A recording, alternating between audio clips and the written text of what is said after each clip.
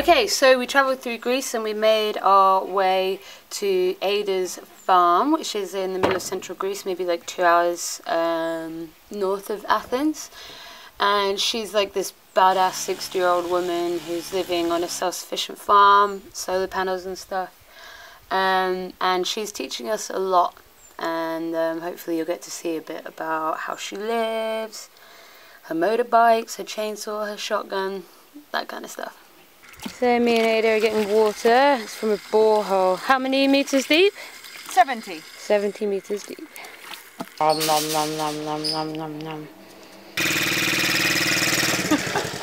Yeah, come on. No, it's horrible. Yep. So we're playing Scrabble and Ada's gonna kick our ass.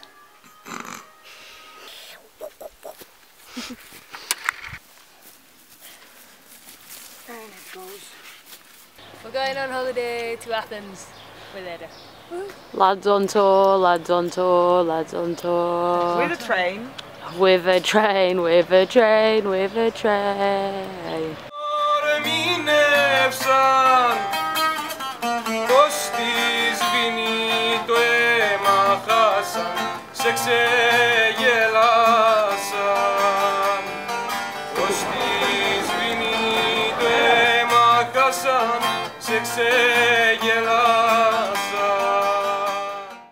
Okay, so we made it to Athens and we're now walking through a flea market with this loads of junk you can buy. And then later we're on our way to an anarchist festival.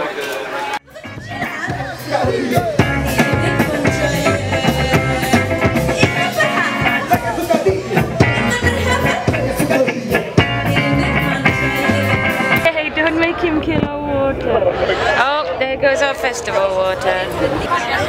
So I'm here with Steve and Smart from the LGBT community in Athens. Hi guys from football, we just want you to know that we're part of an international family and we're sending love.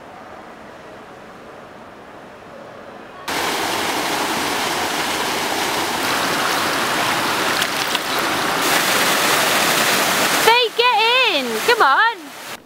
So this is how things work in Greece. We're outside the van eating his dinner on the floor and a man comes over and gives us some crates to sit on. So in return we give him some olives. Then in return for that he gives us some pickled fruit, so we give him some rakia. And then in return for all of that he gave us a load of Turkish delight. So well done Greece. Look at the dung beetle going for it. Whee! It rolls down there. Bye!